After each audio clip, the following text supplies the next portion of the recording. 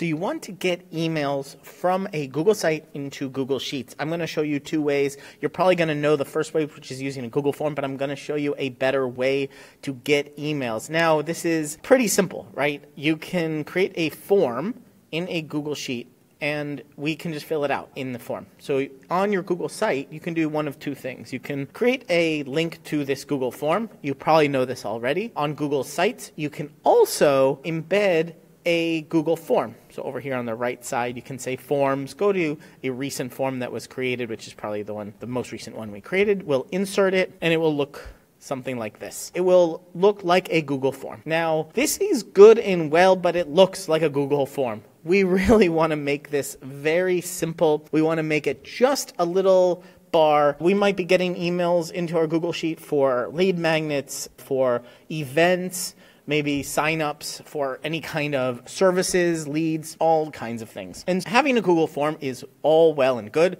but it just looks like a Google form. We want to do something a little bit more elegant and a little bit more minimal, let's say. I'm going to show you all of the steps you need to get just a simple form, which will be filled out by some text. When someone hits the submit button, it will not submit to your Google form, but will submit to your Google Sheet. We will create a sheet called emails, and here it is blank, but we will fill it with emails from our Google site. I will show you how. Go up to Extensions, App Script.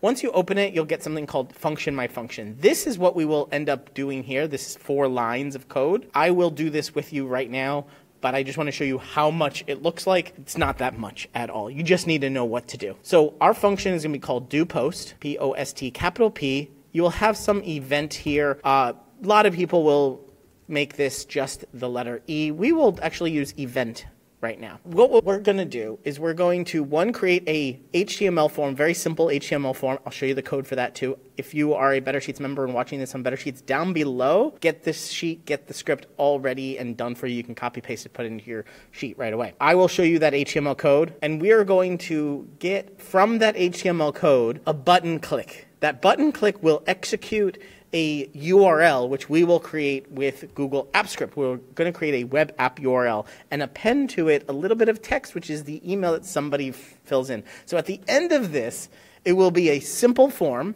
Somebody enters their email address, and it will submit it to your sheet without Google Forms. So we need a doPost. We need to take that event. We're going to append a text which says email equals, and then the text that someone fills out. So it'll be, the parameter is going to be called email. So we'll do variable email equals vend parameter email. Now this text at the end, email, is literally whatever text you want. We can call it email address maybe. Let's call it email address to show you a little bit different between the code down below and what we're doing here. We're going to need to get all of the emails onto the sheet. We're going to call it emails. We're going to do variable emails equals spreadsheet app.getActive spreadsheet with parentheses .get sheet by name, and the sheet name is emails. Let's make sure it is all caps emails. So whatever text we put in here, we're going to connect it here. Now we're going to actually append this email address to the sheet. So we will do emails, append row, and in the parentheses in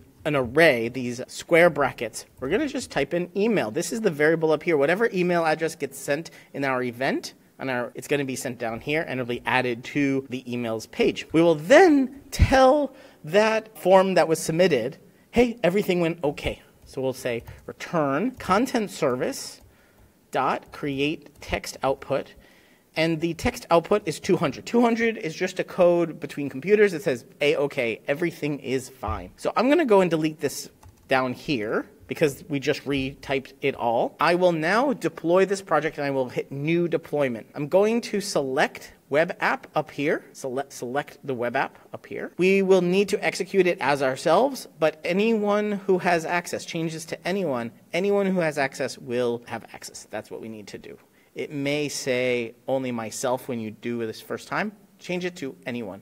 Click deploy, and when we click deploy, you may have to authorize it if it's the first time you're doing it. This is the second time I'm doing it. This web app URL is what we need. We need to copy this. Hit done. Now go over to email. If you grab this script already from me at bettersheets.co, great. That's the email. Right here on line 7, web app deployment URL. Actually, I will copy this again just so you see. This web app deployment URL in brackets is what we need what we just got. So what we just got, instead of the brackets here, we're just going to paste the URL that we just got. There you go. So take all of this. This is a very simple HTML form.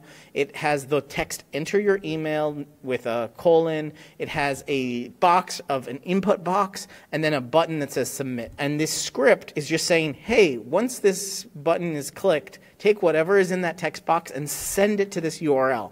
We will take all of this. We'll actually cut it out of here so that we don't have it again. We will go to our site. Instead of a Google form, we will go up to the top and click Insert Embed in your Google site. Instead of a URL, we are going to embed code, and we will paste the code. This is everything that I've already created for you. You can copy paste it, put in your own web app URL, and it will work with your sheets. Embed code, this is what it looks like. We will insert it, and it's just a simple form.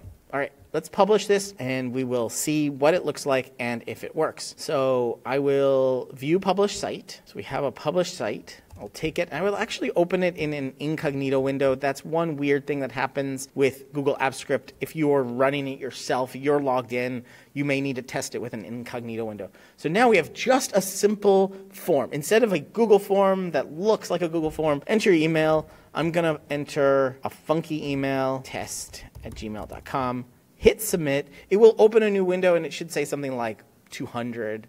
Yeah, 200. That's the code we put in. We can put a message there if we want. Let's go look at our sheet and see it's not there. I see the problem. I actually changed email address. We're just going to use email because that's what's in the code. I did a little bit of funky thing where in here, let's look at this, we say form.email. So that's the value, email equals. That email equals is what we need to have in our script. Actually, we can do this a different way. We can keep email address here. We need to edit this that says email address. That's all we need to do. Hit next, save, now publish. Let's publish the change. Let's test this again. We're going to view published site, open it in an incognito window. Let's just get the bare URL. We will open it again. Let's refresh it. I don't know which window it was. All right, let's camfeed@gmail.com. Hit submit. We get a 200 error, a 200 code. Let's go check our sheet, and there it is. That's fantastic. So now we have created, in less than 10 minutes, a form that doesn't look like a Google form that just takes whatever text is there and puts it on our sheet. So this is, again, great for emails, for event signups, for small little lead businesses, lead magnets if you need to send out, if you want to do something pretty quick and you don't want to show that Google form on your Google site. All the code that I have here, I will actually change this back to email so that this script here works. If you want to change the parameter, it's right here, email. That's what we changed before. And everything will work well for you now if you're just getting emails. All right, excited that you can add something really cool to your Google site. Hopefully it works for you as explained.